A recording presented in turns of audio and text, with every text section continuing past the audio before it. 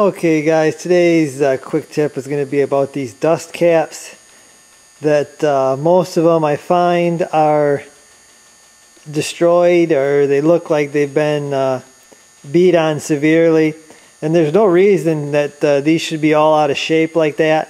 You can see this one actually been hitting the cotter pin or whatever that's in the hub there, because it's been smashed in by somebody that doesn't know how to install one of these. You do not install a dust cap by hitting the face of this. You install one of these by tapping on the edge. Now you can do this with a screwdriver. I like to use a punch, and you tap around the edge. You tap it all the way around, and that is how you install one of these dust caps. You do not hit it on the top there like somebody has multiple times here trying to get this thing installed. No reason to do that, guys.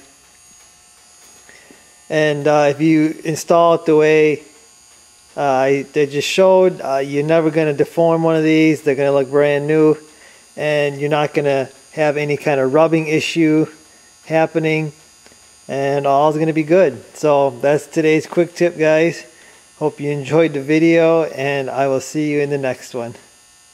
Somebody said something about work on Monday. Don't say it again.